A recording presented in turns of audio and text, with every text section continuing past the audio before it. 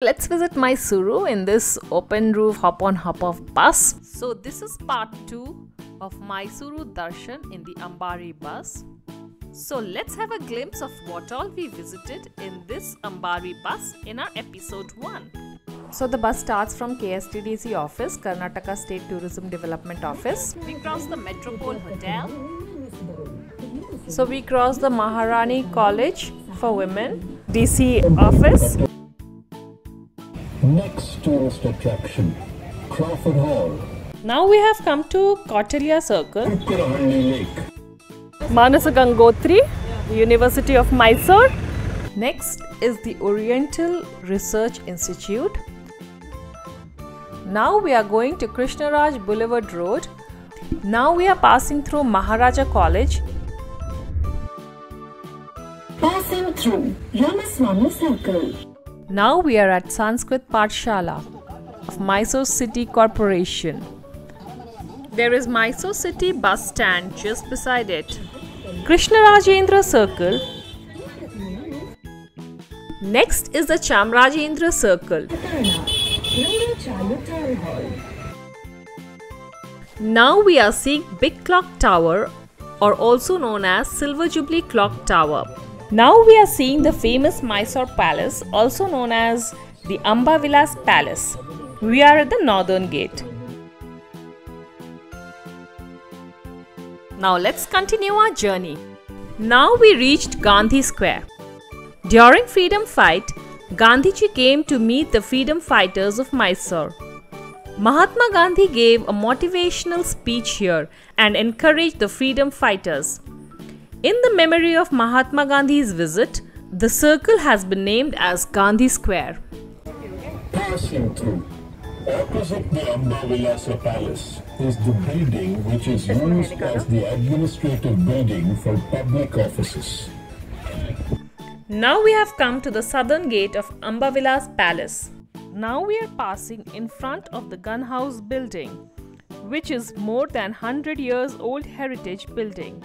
During the Maharaja's time, this place was used for storing the weapons and ammunitions. It was also used as security offices. So these are the elephants which are practicing for Dashera Utsav, a very famous Utsav in Mysuru. So we can see, and the horses and the elephants, they will be trained here, all being prepared for the Dashera Utsav.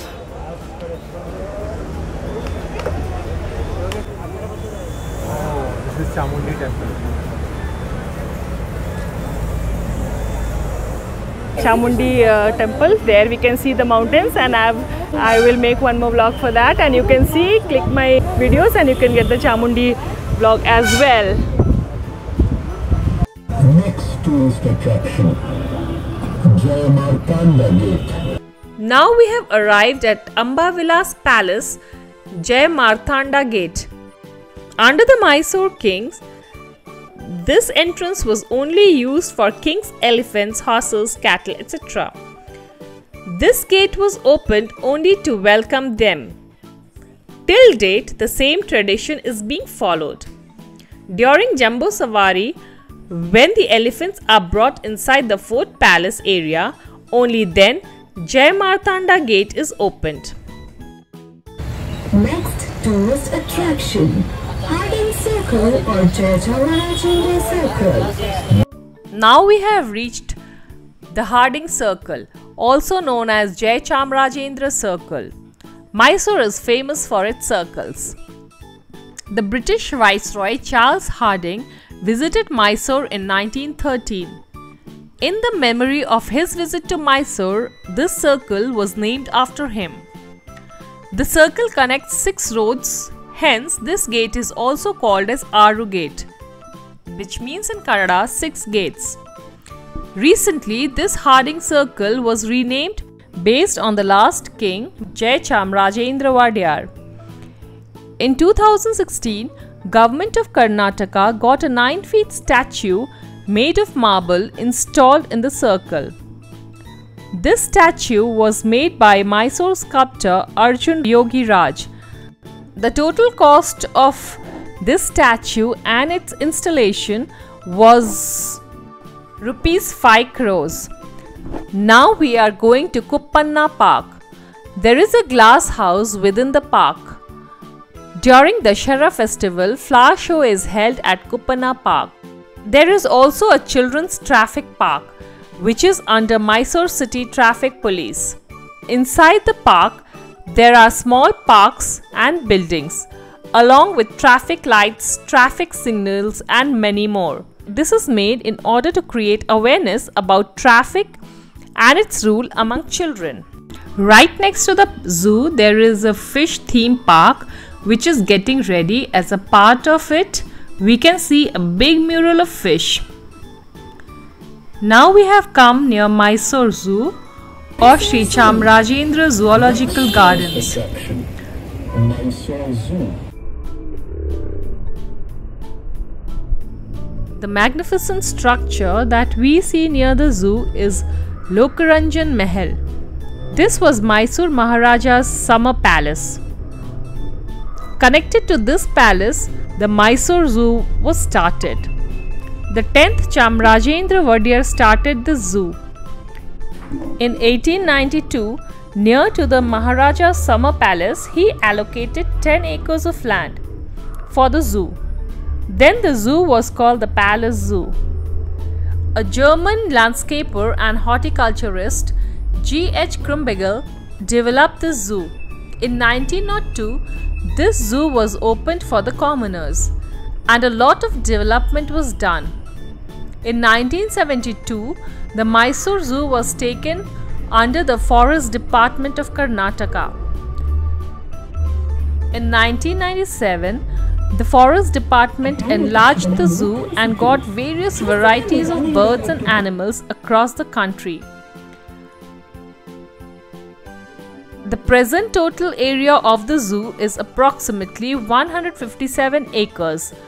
More than 1400 variety of animals and birds are there in the zoo, and this is one of the oldest zoo in India. Here we can also adopt our favorite animals and birds. Around the world, eminent people are helping conserve the various animals and birds by adopting them. On the right hand side, we can see the Mysore Racecourse. This was started in 1891 by Maharaja Jayamarthanda Wadiyar. This is spread across 157 acres.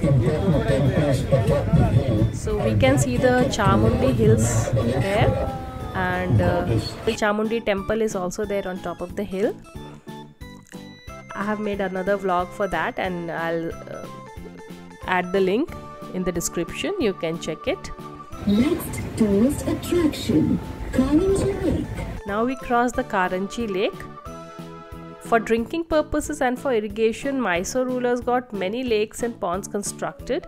Among them, a few are still intact, and Karanji Lake is one of them.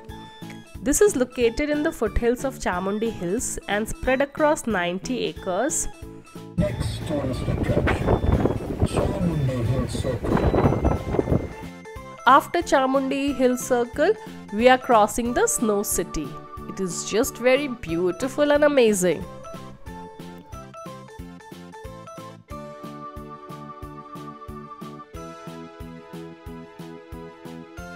Next tourist attraction, Chamundi KSTDC. A healthy India is fit India.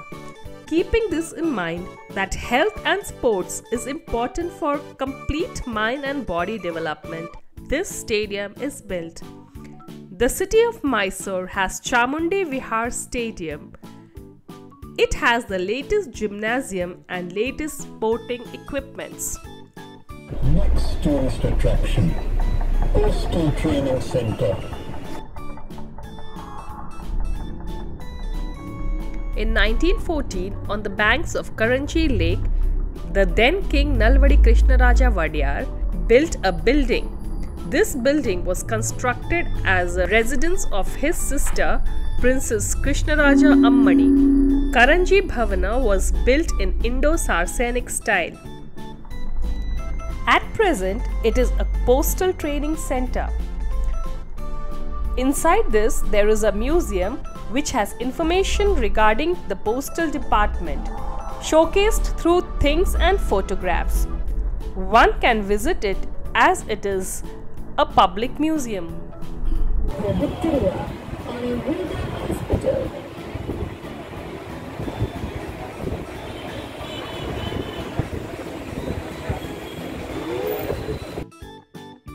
Next tourist attraction, Bannimantapa. Now we have come towards Bannimantapa. Bannimantapa is located in the northern side of Mysore. This place is related to Mysore Dasara celebrations. So we could not go to Saint Philomena's church as some construction or some road work was going on. The church has been named after the 3rd century Greek Saint Philomena, and this is one of the tallest churches in Asian continent. Originally, in the place of church in 1814, Muvadi Krishnaraja Wadiyar had got a wooden church constructed for the British officials of Mysore and Srirangapatna. In 1933, Maharaja Nalvadi Krishnaraja Wadiyar did the foundation laying ceremony for the present church. Krishnaraja ಸಾಗರಕ್ಕೆ ಹೋಗುವ ಮಾರ್ಗದಲ್ಲಿ railway ಸಂಗ್ರಹಾಲಯವನ್ನು ಭಾರತದ ರೈಲ್ವೆಯು There is also a very beautiful and well-maintained railway museum. KSTDC Mayura Hotel. ಧನ್ಯವಾದಗಳು. Now we return to the KSTDC Mayura Hotel. Thank you for watching.